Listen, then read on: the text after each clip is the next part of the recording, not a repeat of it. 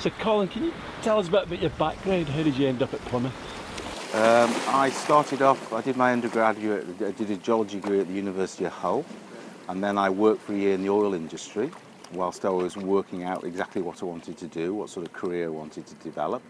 And I decided to then go to Imperial College, Royal School of Mines, and do a master's degree in mineral exploration and mining. So once I'd got that qualification, I then looked at opportunities, and from there I was offered a PhD scholarship in Australia and I was able to actually look into some mineral deposits that I got interested in when I was at Imperial College doing my master's degree. So I went over to Australia, to James Cook University in North Queensland, and I did my PhD on a gold mine, an Archean granite greenstone related gold mine in Western Australia, on the other side of the country from where I was based.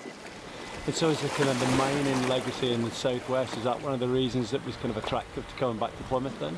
Yes, it is. It's because it's obviously we have that history of mining for hundreds of years in the southwest of England, and of course now we've got a new mine that's been developed just outside Plymouth, and so that legacy was obviously important in my consideration to take the job at Plymouth, because obviously that.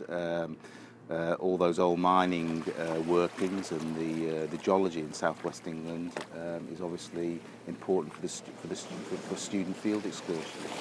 So what do you teach? What do I teach at Plymouth? I teach some mineralogy.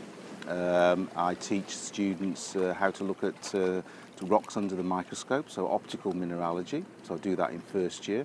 In second year, I do a course in metamorphic geology, again a laboratory-based course, and I suppose my main module is in mineral deposit geology, so a mining-related module, and it's an applied part of the applied geology course.